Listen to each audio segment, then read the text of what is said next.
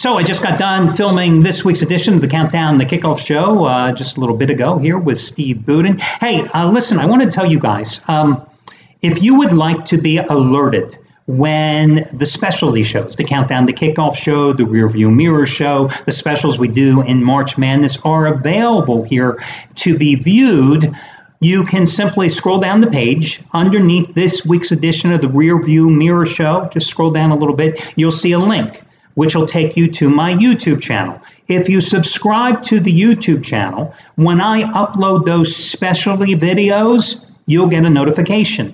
Now, I do not send notifications for these daily videos because that would drive me crazy and would drive you crazy because you would get like 360 notifications a year. That would be stupid. I know a lot of guys that do that. A lot of people send out YouTube notifications for every single daily video. That is insane. I only do it for the weekly shows, the special edition shows, so maybe it's like, 20 notifications a year. But, they get posted in the middle of the day, early in the week. So it's a great way to be informed. And again, scroll down the page underneath the Rearview Mirror video. You'll see the little link. It'll take you to my YouTube channel. Just subscribe. It's a piece of cake. And again, I don't abuse it because if I was in somebody's shoes and I got 800 notifications a year, I would be pissed off. So that's an option for you. Anyway, did the show this morning, and right now I'm wearing more makeup than your wives, your girlfriends, your mistresses. Maybe they're one and the same. Maybe they're all separate. We won't go there, and we'll just move on from that subject. One thing I learned early, do your own makeup if you're doing any type of TV. I learned how to do makeup when I was in college. One thing, I'll tell you what. So for years, I was doing TV for Comcast in New York and Philadelphia. And what happens is when you go to these stations, okay, they have makeup artists, and it's like a cattle call. It's a production. You have 2 or 3 hosts on the show. You have 7 or 8 guests. You have 3 or 4 shows. You got to get in and out of makeup quickly. It's 5 or 6 minutes. Boom, you're gone. They're doing multiple people. So the makeup artists, 99% of the time, they're using air guns. These hydraulic air guns, they put in your color and they shoot it on your face. Well, it's great for them. It's great for most people. As far as I'm concerned, it stinks because what happens is you get makeup all over your collars. Hey, you're wearing nice shirts. Try to get the makeup stains out of your collars because the makeup's going all the way down your neck and your shin, which you've got to have it done because the high-definition camera suddenly will pick up all these white spots. Impossible to get it out in light-colored shirts, okay? Then you're getting the makeup shot. It gets in your hair. It gets in your ears. It gets every place. It's just a nightmare. It gets on your silk ties, ruins your ties. Absolutely ruins your ties because they're in a rush. They don't give a damn where the hell it shoots. That's just how it goes. So I do my own, and I've done my own for like 20-some years. So, I put on the concealer so you don't see those black circles under my eyes because I'm not getting any sleep. I put the contour in to emphasize the chin lines, the cleft in my chin, which I can actually notice now that I've dropped 20 pounds. There's always a benefit there.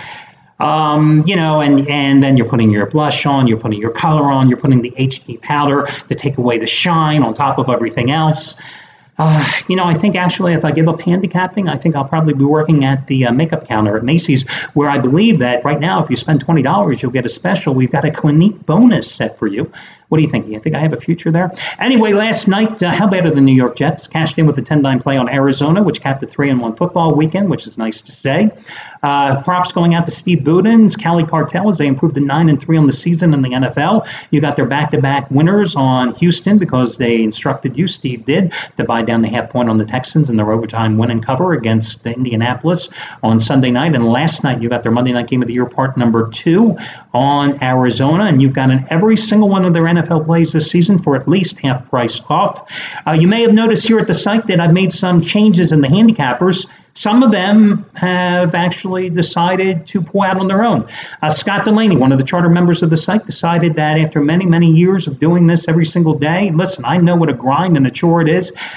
He decided he wanted to give it up because it became too much of a grind. So he exited. Jeff Benton decided he wanted to take a hiatus, so he is gone as well. So I've made some changes. I've added some guys. Bob Valentino, who was here at the site many years ago, and left like, like 2011. He came back.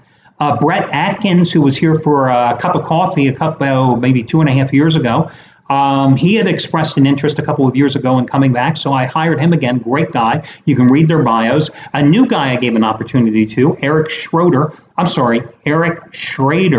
It looks like Schroeder, but it's pronounced Schrader. He is back, and he is one of the featured plays today as well. Yesterday, you got his first 75-dime play of the season. It was one of the huge featured discount plays. The Indians plus $1.65. Today, his second ever 75-dime release, which again is the biggest play he has released so far. You get it for over half price off by using the coupon code BASEBALL. And it's on your nighttime game between the Cubs and the Dodgers. Now, let me talk about this particular game as a free selection for you.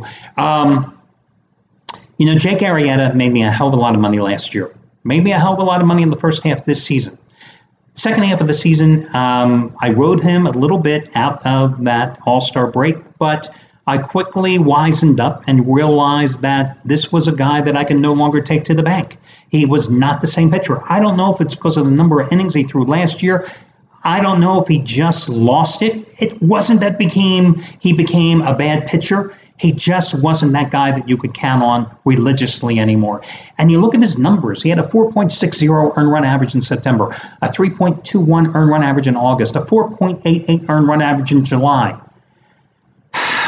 Listen, the Cubs are a great team, but the Dodgers right now have some great momentum.